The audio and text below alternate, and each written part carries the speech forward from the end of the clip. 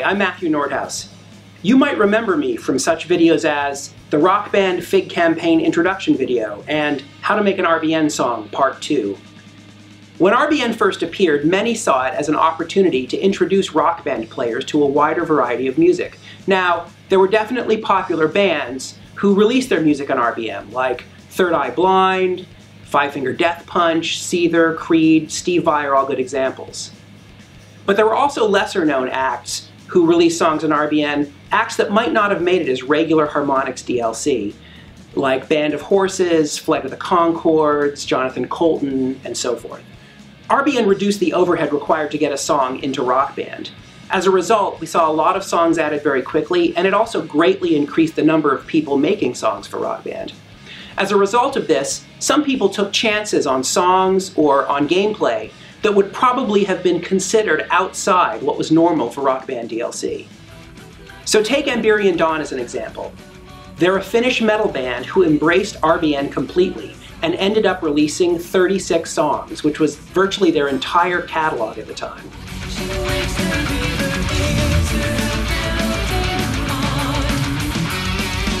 We also saw new genres of music. One of the songs that was available on day one of RBN's release was Top Back, blazing a path into the previously unpopulated urban category in the Rock Band music store.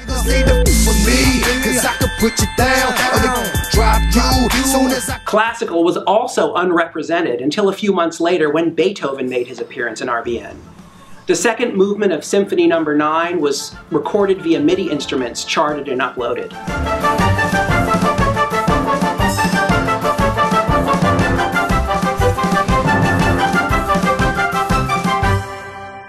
As a direct result of the RBN community's experiments, new gameplay was added as well. Many songs had double bass pedal versions uploaded. These versions are only really playable with 2 kick pedals attached to the stock Rock Band drum kit.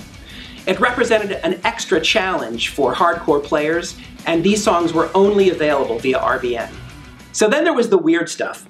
Somebody uploaded and sold a version of Eensy Weensy Spider. We actually had a long and thorough discussion about who owned that song.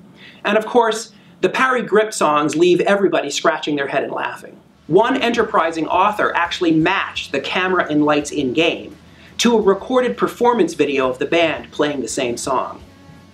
I'm sorry about the poor quality of this video, it's the best that we could find. She said, won't you come? I wanted to. Taken to another place in time.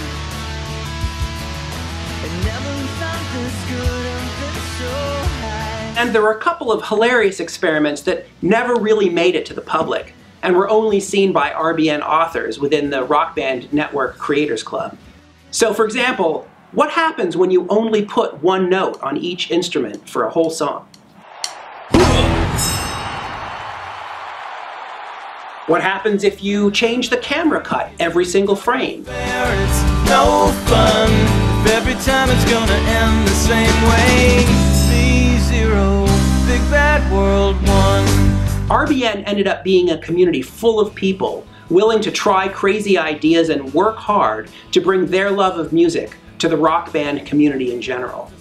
We hope that the new version of RBN, via the Steam Workshop, with even more creative freedom, is going to lead to just as many crazy, challenging, fun, and interesting songs. If you liked this video, or you liked RBN, please share this with your friends, and thank you very much for watching.